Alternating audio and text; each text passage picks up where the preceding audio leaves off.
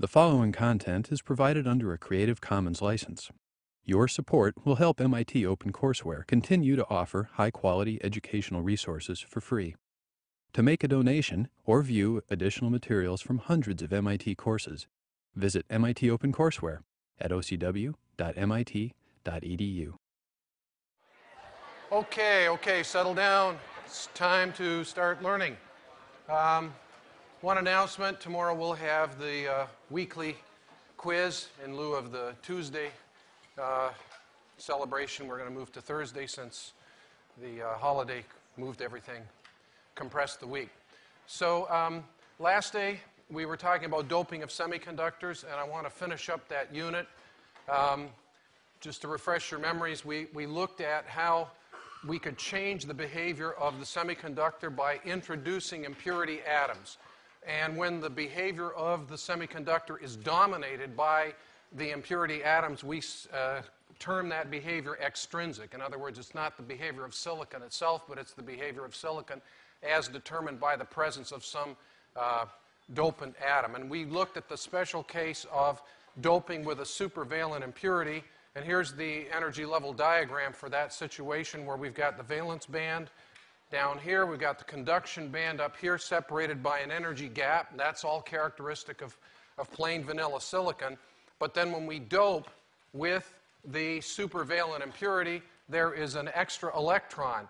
And that is put into a donor level that lies just a tiny bit below the bottom of the conduction band. And then thanks to thermal excitation, which gives us an average energy of about 40th of an electron volt, we get, for all intents and purposes, 100% excitation of the electrons that sit in the donor level, excitation up into the conduction band. And this is what the electrical engineers term ionization. And I also reminded you last day that this is the donor level, and for each donor atom, there sits a donor level at the same value of energy, but these are so far apart owing to the dilution, the dilute concentration of the impurity, that we don't violate the Pauli exclusion principle. So these are all sitting at the same level, and that's why the given temperature promotes all of them up into the conduction band where they are mobile. And then, just to complete the review, we call this N-type because thanks to doping, we generate electrons in the conduction band, and electrons are negative. Supervalent dopant gives us N-type. Then the total number of electrons in the conduction band is the sum of those that would have been generated by plain old thermal excitation. Thermal excitation operates all the time.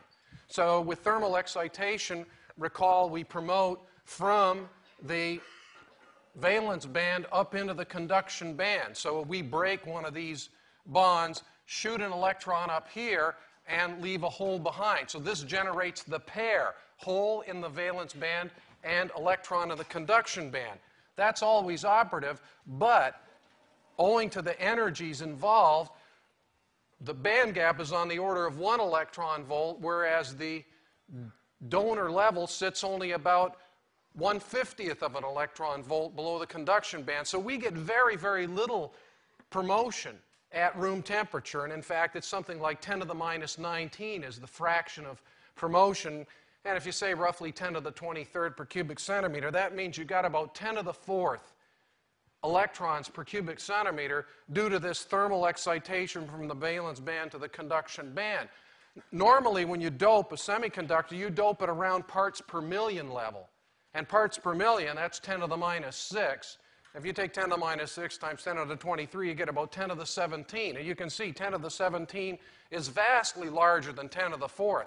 So for all intents and purposes, once you've doped something, this contribution is essentially zero. And so the electron population of the conduction band is that dictated by the impurity atoms, which is why we say that this is exhibiting extrinsic behavior. The intrinsic properties are not visible. They're not palpable, they're immeasurable. So intrinsic is substantially less than extrinsic. And the last thing I wanted to do for you before we we say goodbye to this fascinating topic, which lays the groundwork for everything that we know in the modern electronic era, parenthetically, is to look at the other type of doping. I've shown you how to make an N-type semiconductor. How do we make a P-type semiconductor? So in that case, what we can do is dope with a subvalent impurity. Dope with subvalent impurity. What do I mean by subvalent? Well, the valency of silicon is 4, so I want something less than 4. So a good example is boron into silicon. Boron into silicon. All right? So boron is group 13 or 3. All right? If you look on your periodic table, and silicon is group 14 according to the UPAC notation. So let's go back and take a look at how that might appear. So I'm going to draw the silicon crystal. Remember, this is going into a single crystal of silicon. So silicon is sp3 hybridized, and we have silicons everywhere in the structure. So we're going to put silicons, and I'm trying to show sp3 hybridization. So this is 3 legs, each in the plane, then you've got 109 degrees here. So the silicon and so on. I get 3 of them just to complete enough of the picture. And then what we're going to do is introduce boron. And boron goes into the silicon lattice and covalently bonds. It doesn't go sit in some void space in between the silicons. It actually sits on a silicon site and substitutes for the silicon. Now, boron is group 13. It's got 3 valence electrons, and so it forms bonds with 3 silicons. And now, there's a 4th silicon here, and that silicon has an electron, but the boron doesn't have a 4th electron. Here's where it gets interesting. The driving force to complete the picture here is so great that the system will actually pull an electron out of a silicon-silicon bond. Pull an electron out of a silicon-silicon bond, and so I'm going to use a different color chalk, and I'm going to indicate, just for argument's sake, that we're going to pull an electron out of this bond here, break this bond, and shoot that electron over to here. That way we get 4 bonds around the boron. It's sp3 hybridized. It just doesn't have that extra electron. But now it rips the electron out of this silicon-silicon bond, and what's the consequence of breaking this bond? What's the electrical feature that we've created here? A hole. So now we've created a hole somewhere else in the crystal in order to satisfy the desire of boron to get that 4th bond. And now can you see that for every boron that I introduce into the crystal, I'm going to make a hole somewhere in the crystal. And on the energy level diagram, where do those holes live? Those holes live in the valence band. So let's go make the energy level diagram. So up here we have the conduction band, and downstairs we have the valence band as before. And I'm going to assume that we got the thermal promotion, but it's so tiny in comparison to the amount of boron that we're going to put in. I'm not going to muddy the water here and show that you've got pair formation, because the extent of it is so small, it doesn't make any difference. So now what happens? Now I know I'm going to generate holes here, and I got to show this energy level, and this bonding level is different from this bonding level, agreed? Silicon-silicon bond has different bond energy from boron-silicon bond. So that means the top of the valence band is different from, because this valence band is silicon-silicon-silicon. So it turns out that, and this is not to scale, that the energy level of this bond is just a little bit higher. And this is an energy level that involves the accepting of electrons, whereas in the other case, we were donating electrons. Hence, that's called the donor level. This is called the acceptor level. This is called the acceptor level. And it's about a 50th of an electron volt above the top of the valence band. And so what happens is that in order to make this bond, we move something out of the valence band up into the acceptor level and generate a hole.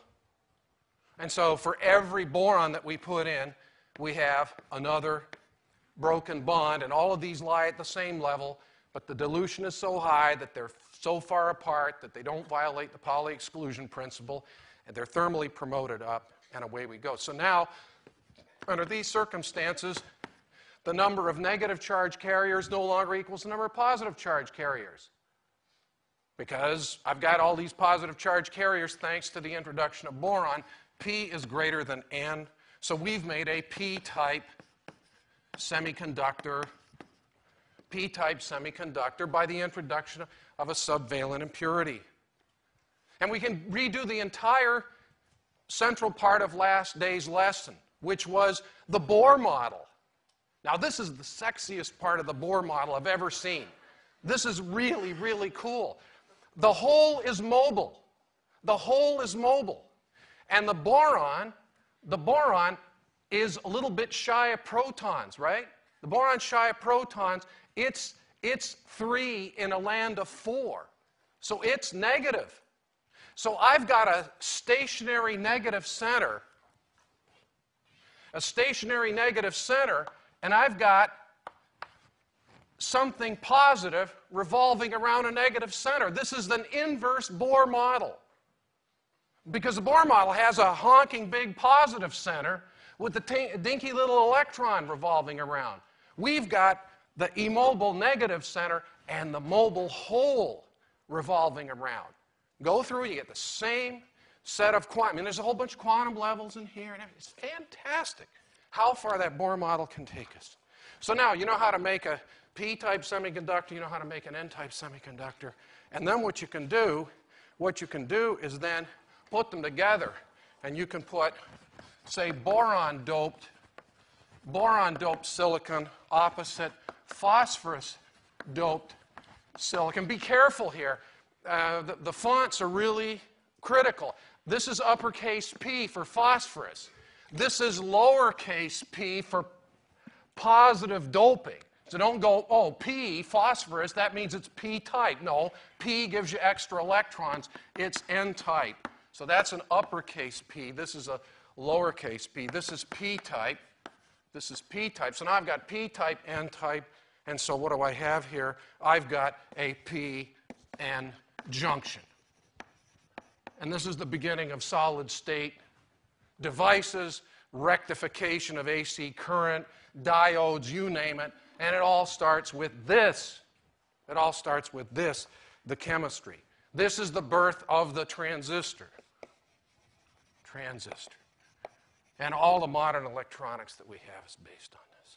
Later on, we'll show you how you get the boron in and how you get the phosphorus in. You don't just come in and sprinkle it on top and hope that it goes to the lattice sites. There's a lot of processing involved. Okay, so this is where I want to hold for the unit on semiconductors and how it fit into the grand scheme of things. So, you know, in the books you'll see this is a very crude drawing because this is showing N-type semiconductor with grossly exaggerated numbers of donor electrons up here. There's no mention of the donor level. So this is sort of semiconductivity, sort of pre-3091. This is extrinsic semiconduction for idiots, I guess you'd call it. And then the same thing here. You see all of the holes in the valence band. We know better because we know there's an acceptor level and there's a donor level. Okay.